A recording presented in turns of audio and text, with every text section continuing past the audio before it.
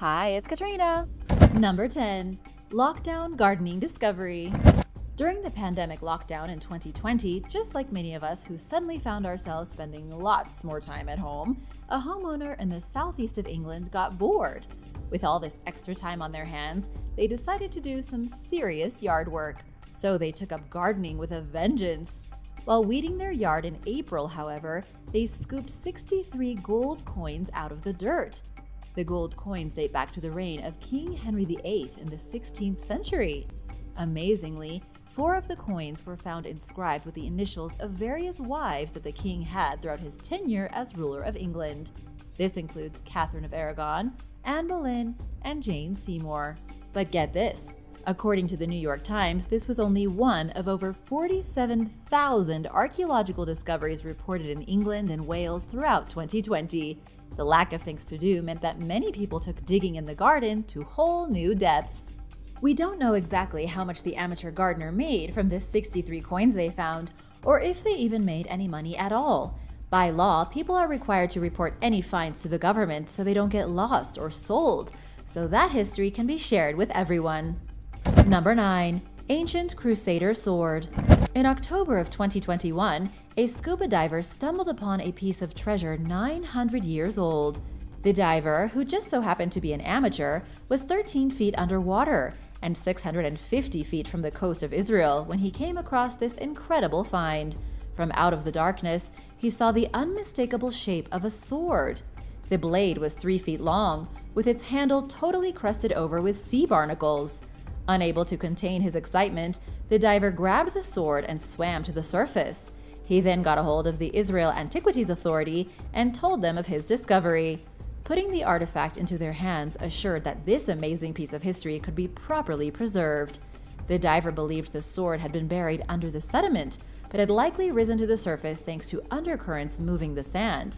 The really amazing part of the discovery comes from what the archaeologists learned about the sword.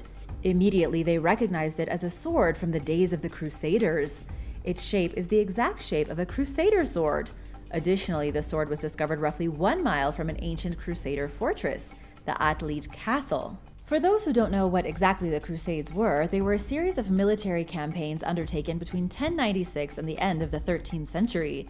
The Crusades were fought by European Christians attempting to retake the Holy Land, mostly Jerusalem, from the Muslim rulers. This amazing sword had belonged to one of these European warriors, probably stationed at the nearby fortress. But how the sword ended up buried beneath the waves is still a mystery. Number 8. Rare Roman Statues. While working on the new HS2 railway system in England, archaeologists unearthed a miraculous trove of treasure from the Roman era.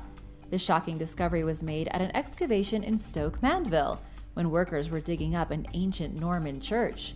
They had already discovered that the original church was built over an even older Anglo-Saxon structure. It was in the final days of their excavations when they found that there was a third layer to the site.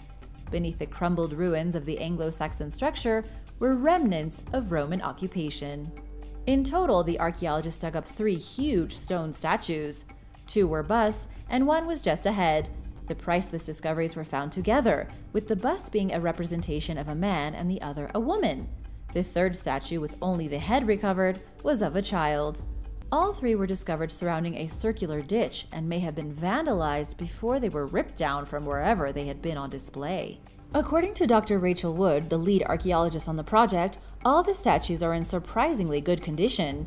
They have been so perfectly preserved for over 2,000 years that you can still see the clear impression of the people the statues were made to depict. It's like staring into the eyes of the past.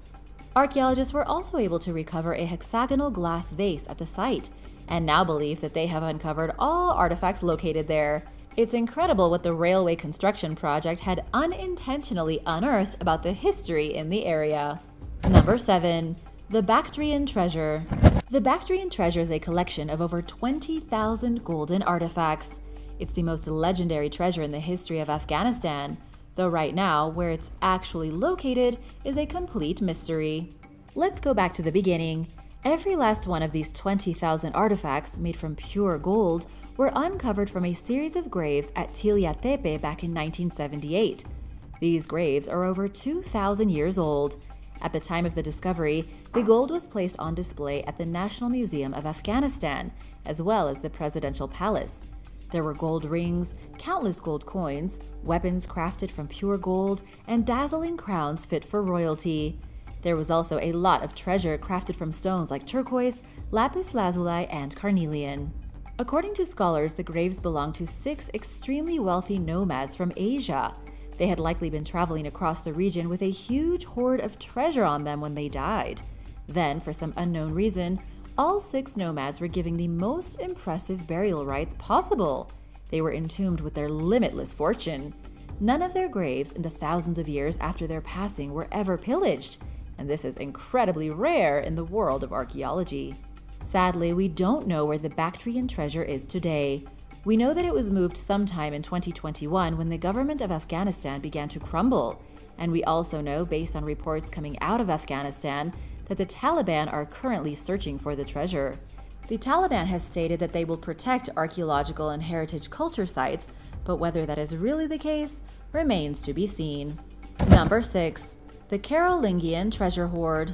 In 2020, a couple of amateur treasure hunters with metal detectors stumbled upon a hoard of coins from the 9th century. It happened in Poland, just outside the small town of Biskupiec.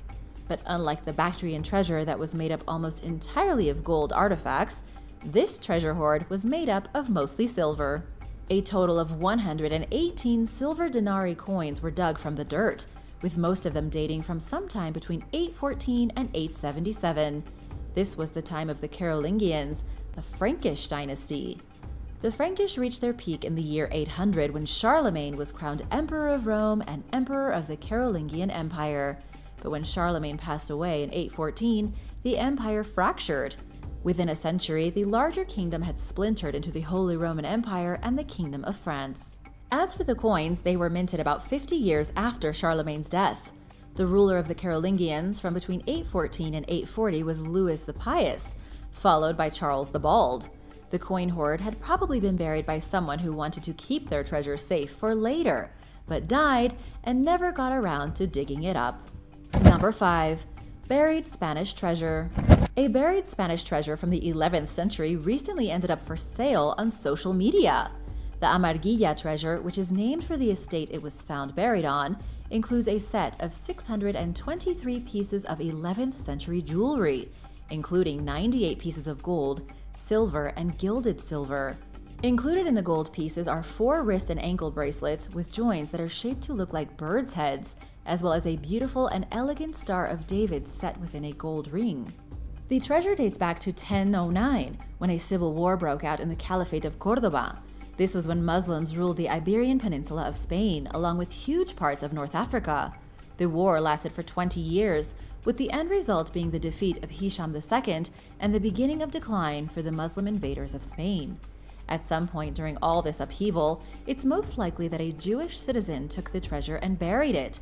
They likely feared that the fighting would show up at their front door, and their valuables and jewelry would be stolen. Well, these fears had likely been correct because the hoarder never did dig up his gold. Something must have happened to him. Instead, the treasure remained buried for over 1,000 years. It was finally discovered by the police in an industrial warehouse of all places. Photographs appeared on social media depicting treasure that clearly had more value than your average gold jewelry and came from the 11th century.